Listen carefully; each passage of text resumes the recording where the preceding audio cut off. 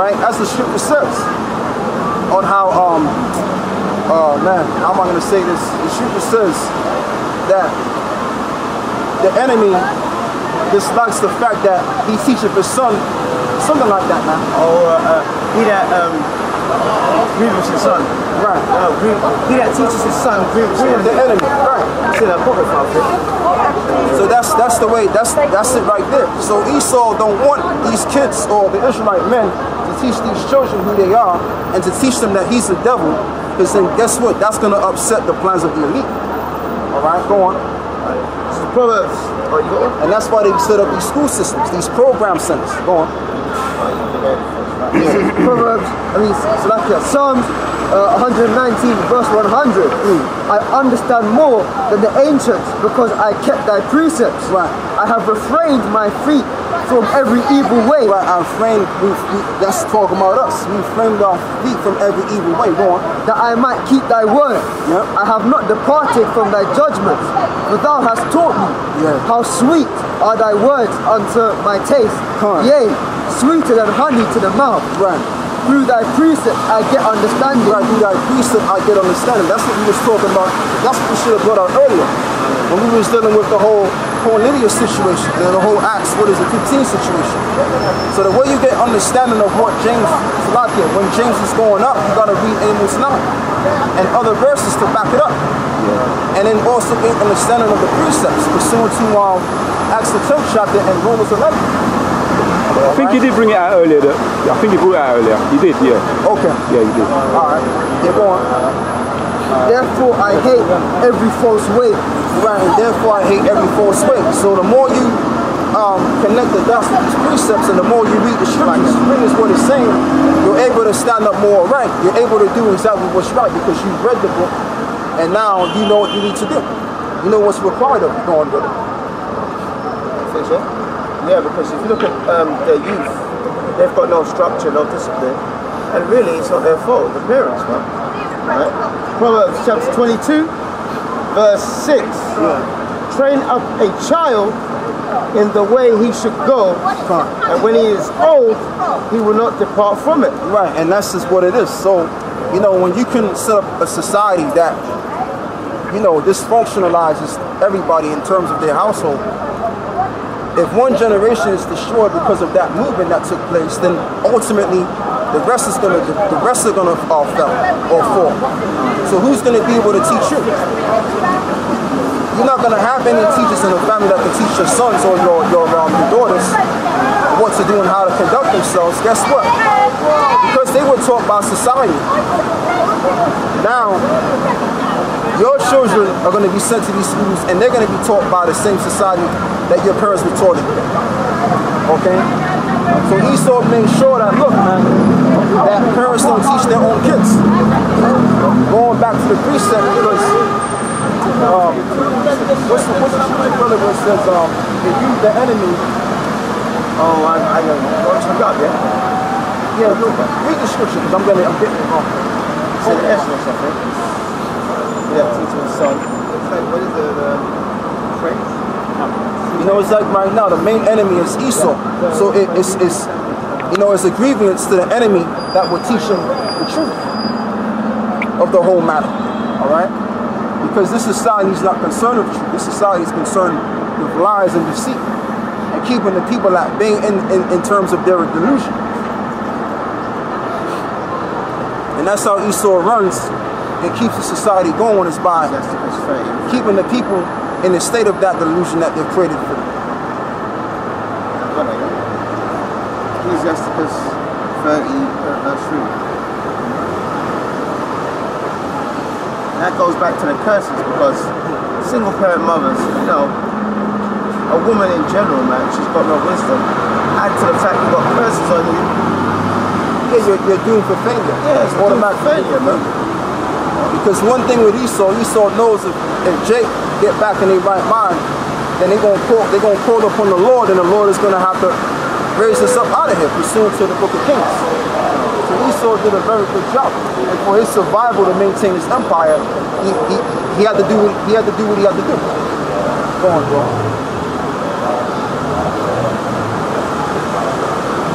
We go get that verse in our order. Done here.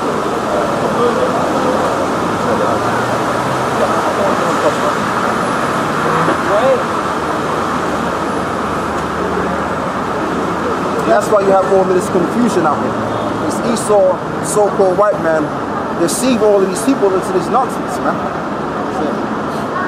Start from verse 1, yeah? Yeah. Ecclesiasticus chapter 30, verse 1. He that loveth his son chastiseth him often, to feel the rod, that he may have joy of him in the end.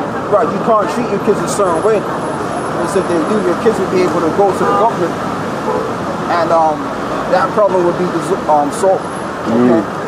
And in that way, they'll take your kids from you.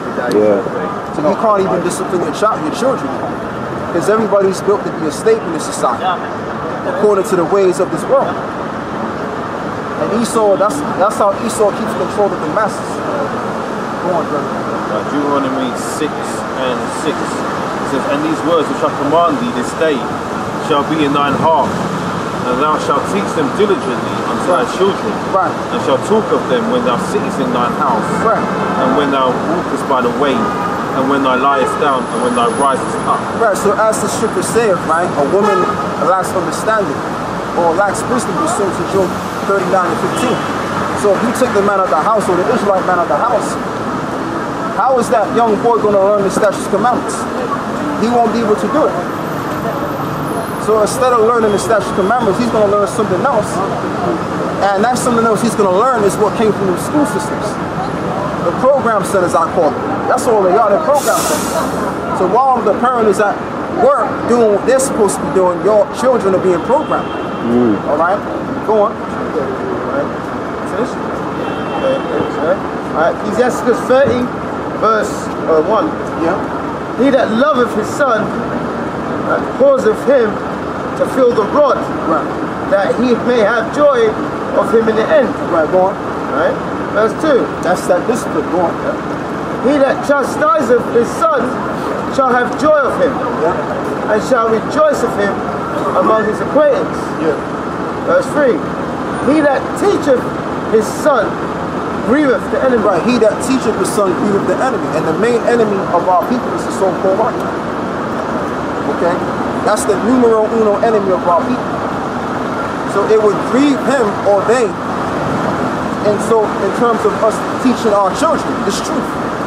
Because once they know this truth, they'll know who the devil is. They'll know exactly what's going on. But if you have a bunch of mothers raising your children, your mom's going to tell you, or you got to go along to get along. All right? Because a woman is naturally dependent. So if a house is ruled by somebody that's dependent, the whole household is going to be dependent. And then you're going to have a group of men that don't know how to be men. All right? So instead of being men and taking charge of the household, they're not going to have a clue how to do it. Because all they knew is their mothers and their aunts and all that. All right? And Esau did very well to make sure that that was the trend around the world. Because if you have a dependent household or households of the people, then people can't rise up. All right? And do what's right. It can't work. So the Lord has reserved men, okay, or should I say, revered men to the program of the Heavenly Father. Now we're standing up for something, because now we have the spirit of what a man is supposed to be. A man is supposed to stand up for certain things. Serious, brother. Deuteronomy chapter 21, verse 18. If a man have a stubborn and rebellious son, which will not obey the voice of his father, or the voice of his mother, and that when they have chastened him, will not hearken unto them, then shall his father and his mother lay hold on him, and bring him out unto the elders of the city, and unto the gate of his place, and they shall say unto the elders of the city, this our son is stubborn and rebellious. He will not obey our voice. He is a glutton and a drunkard. Oh man, so that's talking about a guy that just does what he wants to do and doesn't want to obey his parents, and he's out and about drinking himself to death. Like these cats out here going. And all the men of the city shall stone him. And all the men of the city shall what? Stone him with stones. That he died. That he died. Why? Because he don't wanna follow his parents. All right, and you know what is? Some people go as far as saying this because you got those little gremlins in the ghetto. Okay, those little hook'em guys and niggas in the ghetto, just walking around, they smoking weed, they talking shit all day. Hey man, that issue would be taken care of if the parents were in unison together and had the understanding, and you wouldn't have no criminal activity going on. Had those children been stoned to death. All right, because see, the reason why you have all of these thugs out there is you had one kid that showed an example of unrighteousness, and everybody followed that trend. That's it. Okay. It's like when we used to do that, we used to do it in front of the other youth in Israel, man. Right. So they'll see that guy getting stoned. Yep. You won't have no gangs. No.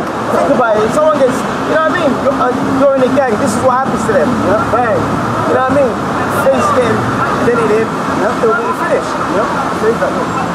So shalt thou put evil away from among you. Right, because that's to show an example. That's why everybody was seeing what was going down, to show an example. To put fear in the people that, look, when you raise your children, okay, and they disobey your commands, put them to death. Yep. All right? Stone them, put them to death. Right. So that you can pretty much leave out from among you evil. Take evil from among us. But the way the society is set up is all set up based on to promote evil. Right. To promote, degradation amongst the household. That's what the society is all about. So the more degradable the household is, or households of everybody out here in the society, the more people will become sick, and when you're sick, you become what? Dependent. Right. So that's how they set it up. Go on, brother. This is 2 Timothy 3 and 15. No, start from 14. It says, but continue thou in the things which thou hast learned. It says, continue thou in the things which thou hast learned. Go on. And hast been assured of, knowing of whom thou hast learned them. Right. And that from a child that thou hast known the Holy Scriptures. Right, and from a child thou hast known the Holy Scriptures. Now that's metaphorical because all of us came in as young men. We weren't little children, but we came in as young men. All right, but we became likened unto little children because we were born again. Yeah. Go on, brother. Which are able to make thee wise unto salvation. What's going to make us wise unto salvation? It's truth. It's Bible. The word of the Heavenly Father is what's going to pretty much, it's going to give you the ticket to your salvation. Or is the ticket to your salvation. Let me say that. And the only people that can receive the salvation are the Israelites, people on that side. Okay? Which are able to make thee wise unto salvation. Which are able to make thee wise unto salvation. So this gives you the wisdom and understanding of your salvation. Not what the pastors saying, because the pastors, they can't break the scriptures down.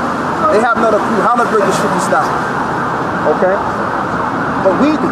Go on. Through faith which is in Mashiach Yahweh Shai. Right, but through faith which is in Mashiach Yahweh Shai. So we have faith in the wisdom and understanding of our salvation, which concludes the Bible.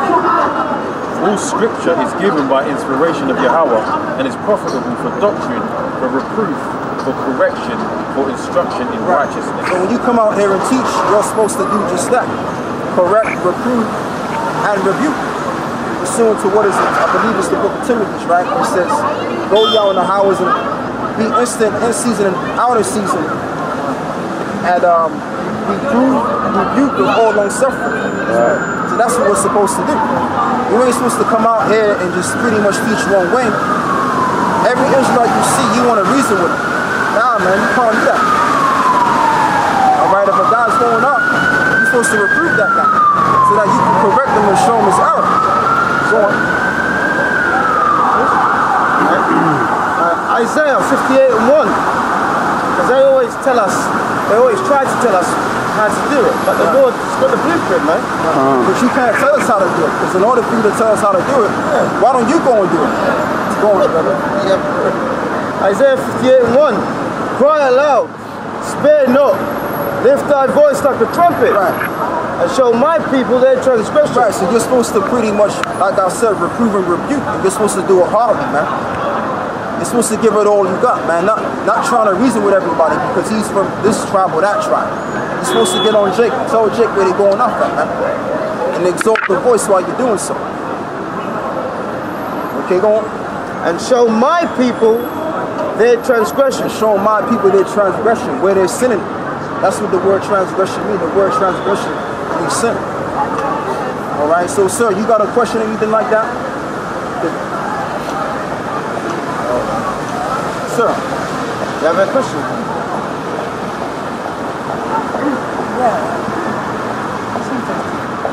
Yeah, what's your question? Yes, the question is, so these, what these pictures are all false. Well, the reason why we got that picture, because see, everybody believes that that's the Jesus Christ in the Bible.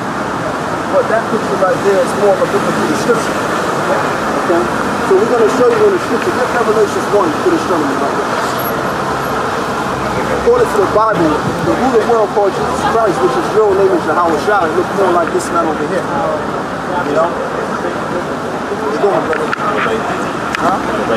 Yeah. Right, this is Revelation 1 and 1. It says the revelation of Jesus Christ, which God gave unto him. Right, so this is the revelation of Jesus Christ. The word revelation is revealed. To show unto his servants things which must shortly come to pass. Things that signified it by his angel unto his servant John. Yeah.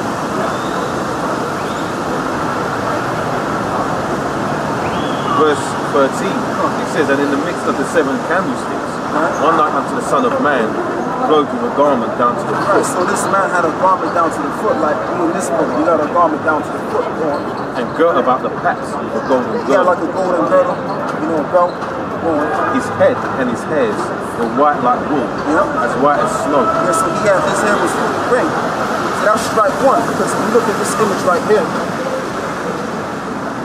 this guy's got like some brunette or blonde hair and blue eyes. So that's strike one. Go on, brother.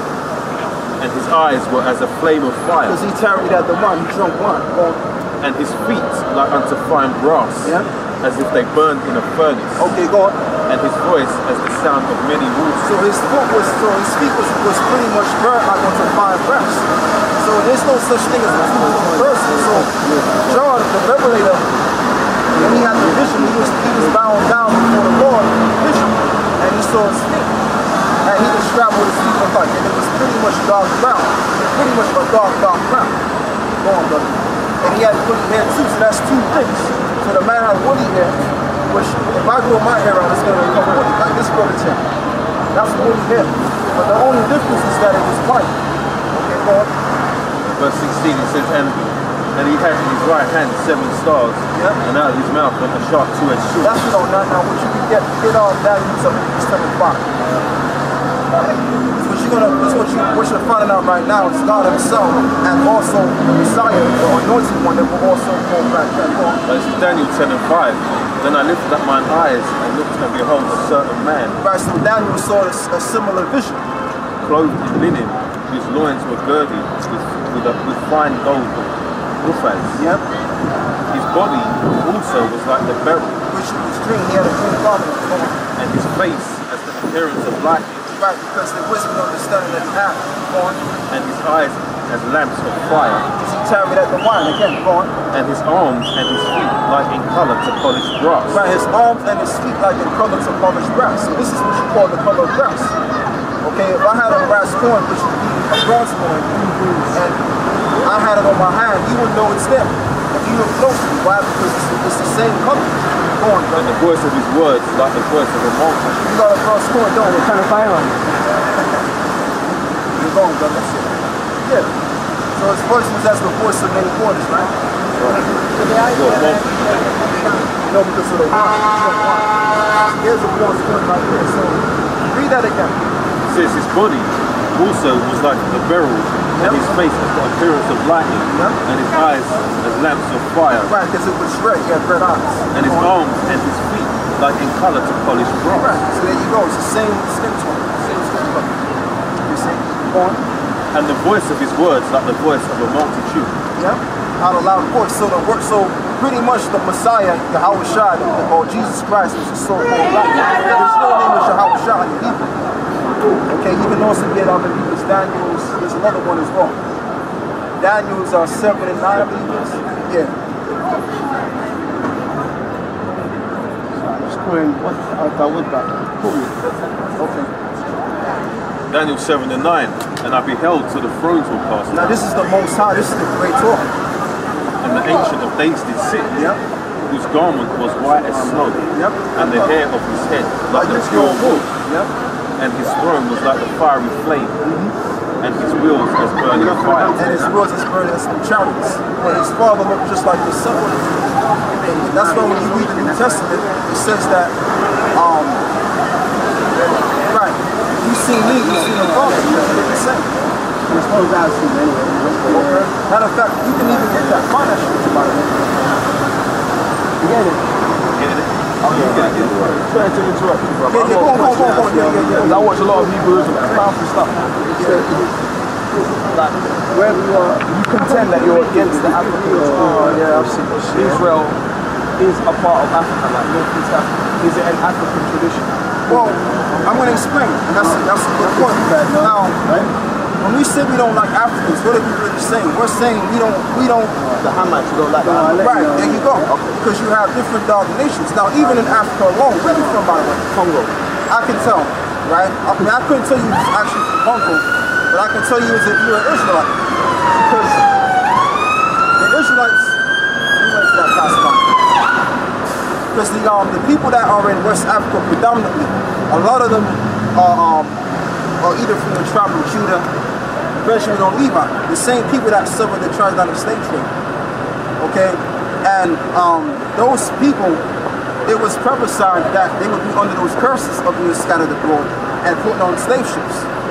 Okay? But when you look at the Hamites, to further go into your question, when you look at the Hamites and you look at the Hebrews, they have a different look. I'll take them now. They have a different look to them. Like when you look at the Hamites, the head is a lot more bigger. Okay, they got a different figure, they walk funny, they don't have there's a certain vibe, they got that's kind of weird. But when you look at our people, especially the West African people, they got style, they got kind of swagger, you know, they got soul, they got the soul, you know, the soul call. The scriptures say that we are the salt of the earth. So it's telling you that we bring the flavor. And then how much don't bring no flavor? They don't bring the flavor. So that the Most High chose these people and created them to be the creme de la creme of the earth. They're gonna have flavor. Okay? But yeah, you would be an Israelite. You would be an Israelite, of course. I can tell by your features, your look, and your spirit. I've got another question as well, because when it comes to the Bible, you have different sects and factions that come out of the Bible. And to be honest, when I listen to the Israelites, whenever they have debates with like Christians on the street, they're always tearing them up. What they're reading doesn't match to what, do you get what I'm saying? That's funny. That's funny you said that, because I was talking about that earlier. But my thing is this, like if you're reading something in English, like if we read that scientist that said underground, and 3 different people are reading 3 different things, wouldn't that lead to confusion? It would be. It doesn't really say underground. You just perceive it to say because underground. of the meaning. Yeah, but you know though, but that's a good point, because when you look at the English language is so weak that you could say one word with different meanings on it. But this is why the original language of the planet is the Hebrew. Because you could say a Hebrew word and it means just that one thing. Because the Most High didn't complicate things. It's that man complicated. Esau complicated things. But the Most High made everything so simple to understand. Alright? But the reason right now, as it stands right now, it's so hard and difficult to find the truth. Why? Because you have a group of people that's in power that complicated a hell of a lot of things, and so much so that even if you wanted to find the truth, you really couldn't find it. But you could find the truth, it's just that the Lord got to be dealing with you. Okay? But you got a precept? Yeah, I'm trying to find it. You got one? Like I say, that English language, or like I said, it's bastardized. It's like the prophet said, it's bullshit, man. It's not bullshit, man. Because I mean, even when you were saying about the Christians, how we tear them up, the reason why we tear the Christians up is because it's not because the Lord, it's because the Lord ain't dealing with them, but it's really because by their doctrine and their philosophy, in terms of them saying that God died for everybody, they can't back it up with the Bible. But we can back our point all day, every day. that's my thing. If you're a grown person, you're an adult, you've got your mind and the capabilities to think for yourself, you have to think critically. Like a lot of things that Christians put out there is not in that Bible. What's that? A lot of things that Christians put out there is not in the Bible. No, it's not in there. That's what I understand. That's what I don't get. Yeah. I try to explain to my parents are Christians. Okay. Christians that are friends of mine. Try to explain, like, for example, like had the law done away with. Right. But Jesus himself said that out of his own mouth. Right. I'm not come to abrogate the law, I'm come to fulfill it. Right. So what are people reading? This is my problem with it. Right. Romans 11 and 7. That's one of the reasons why I refrain from the Bible sometimes. You know, I'm like, there's so many people. Why are they With reading the confusion. Yeah, with the confusion. Romans 11 and 7, it says, what then?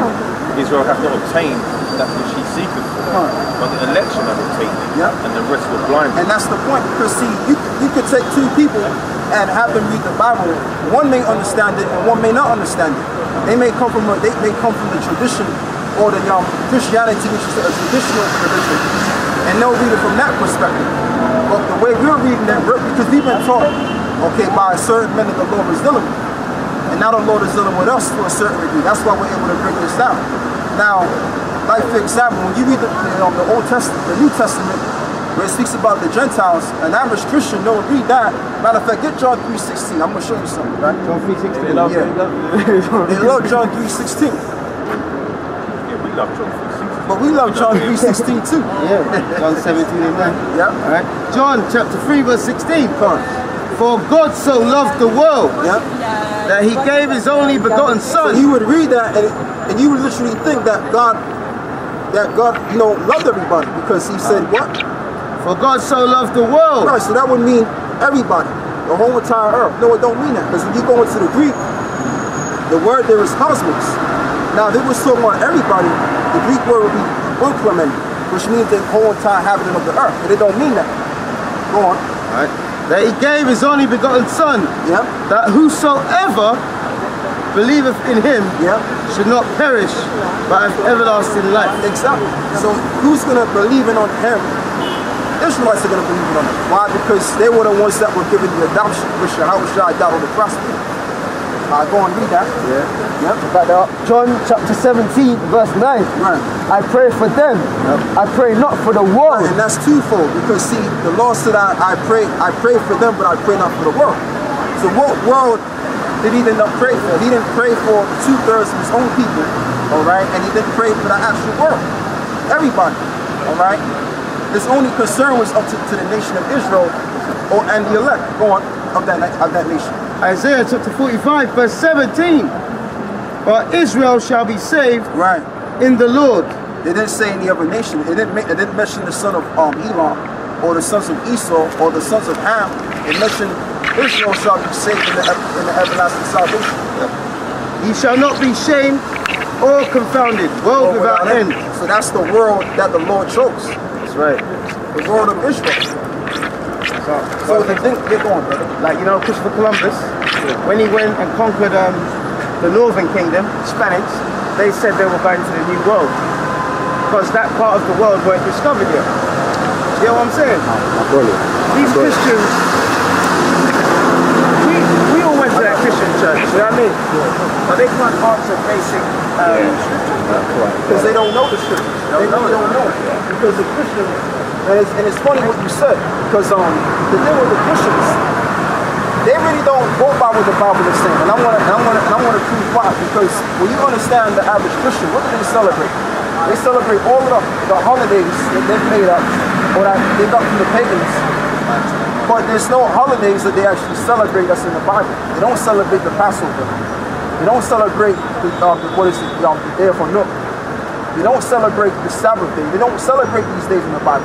They're celebrating days that came outside of that.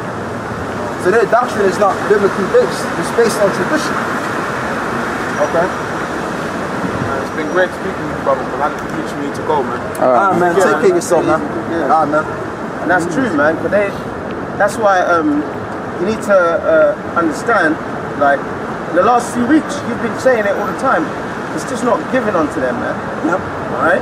Like when I went to the toilet, you know that Christian group there? Yeah. They stopped me, innit? To But you know what? I didn't want to get into it. I wanted to, you know what I mean? They should come over here. You should have told them, brother. Yeah, that's what I said to them. Come over here. Yeah. You know? But they love everyone, and our people, they're not really bothered about their own salvation. They're bothered about their enemies. The world. Yeah, they're mad. You just got to leave them alone, man. Yeah, I mean, they're just being brainwashed, brother, to believe that the Lord came for the world. Because they're just reading what the scriptures are saying, but they're reading about verbatim. With no understanding. No understanding. This is Zechariah chapter 13, verse 8. And it shall come to pass that in the land, saith the Lord, 2 parts therein shall be cut off and die. Right, 2 parts therein shall be cut off and die. Go on. But the third shall be left therein. Right, so you're going to have the 2/3. They're not going to, repent back to the Lord. All right, and they're going to pretty much receive the recompense of their error, and that's going to be to their own destruction. Okay, but you're going to have the elect that's going to be grafted in. Like the man was saying that came up here, about how you got certain Christians, they'll read what's in the scriptures, but they won't actually go by what's in the scriptures. Okay? Because they don't have the understanding, but that's okay because they have to perish. Although you do have a lot of jakes coming out of the Christian church, all right, because a lot of them are becoming Israelites and they are subscribing to, the truth. But you still got an enormous amount of people that's into this bullshit. Christianity, go on, brother. And I will bring the third part through the fire. I will refine them as silver is refined. The elect are going to be tried. They're going to go through hell and pretty much back to peace again in the kingdom.